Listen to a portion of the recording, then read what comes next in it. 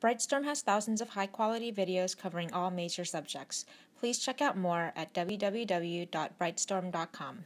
When studying heredity, one of the most common things to mess up is the terms gene and allele. It's really easy for somebody to say one when they mean the other. So let me first define what a gene is, so then I can explain exactly what an allele is in that context.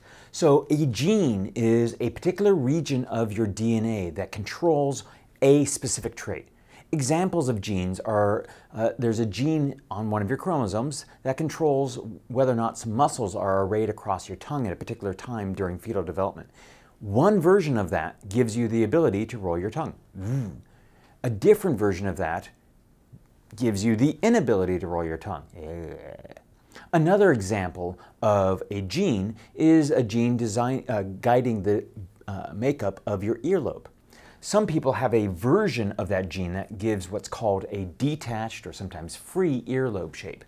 Other people have a version of that same gene that controls the earlobe shape that creates this attached earlobe shape. We call these different versions of a gene alleles. Right? So it's kind of like saying genes are like articles of clothing and alleles are different brands. This is a shirt.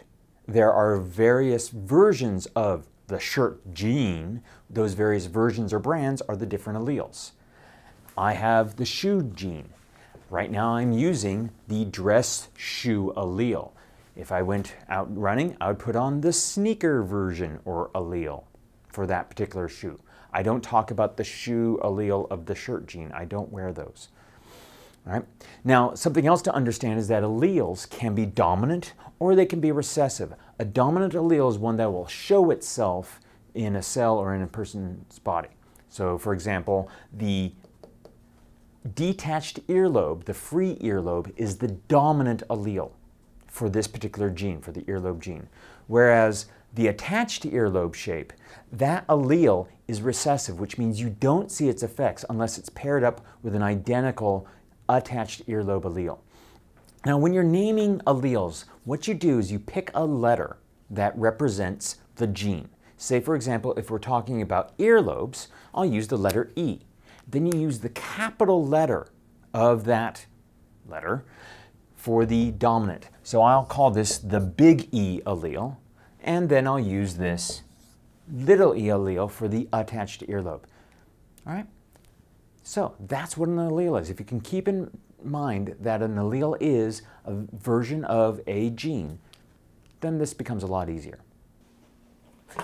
By 2. I can't do this with you two laughing back there. Work it. Work it. So if we had, no, that's not right, 3 coplanar points. So have you ever gotten off an airplane? That should be less than. Yeah. Dang. Is it like 500 degrees in here or what? All right, so when you're in chemistry class, you're going to be doing a lot of work. You're going to be starting over. So as an example, we could consider like you've got a chain hanging from two fix. Yeah.